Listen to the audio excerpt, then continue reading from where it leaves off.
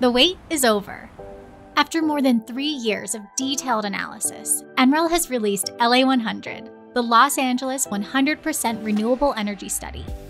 And it points to no-regret steps the city of LA could take this decade to achieve its ambitious goal of reliable, 100% renewable energy by 2045, or even earlier, with valuable insights for the rest of the United States on how to meet national goals for decarbonizing the power sector by 2035.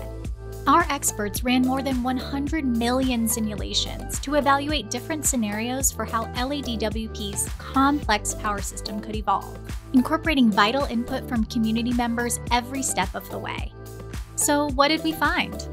Starting with looking at opportunities on the customer side, the study shows significant benefits from energy efficiency and electrification in terms of improving greenhouse gas emissions, air quality, and public health, and emphasizes the critical role of customer demand flexibility to reduce per-unit electricity costs and contribute to reliability.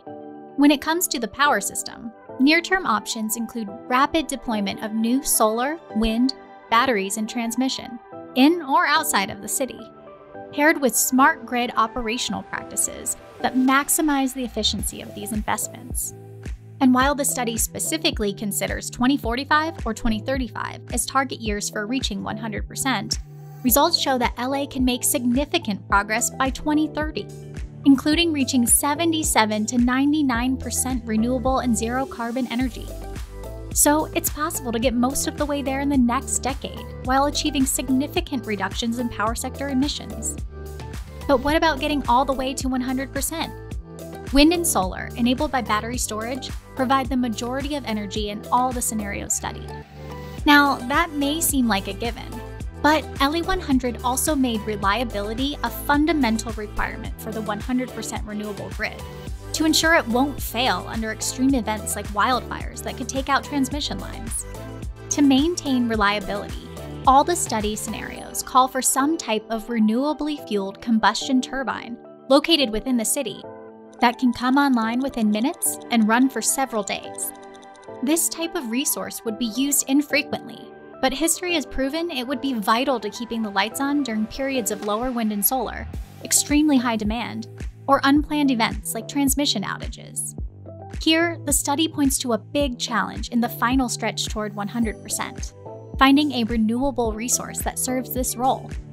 There are several viable options, including biofuels or new hydrogen technologies, and other possibilities that haven't been explored yet, like multi-day demand response programs.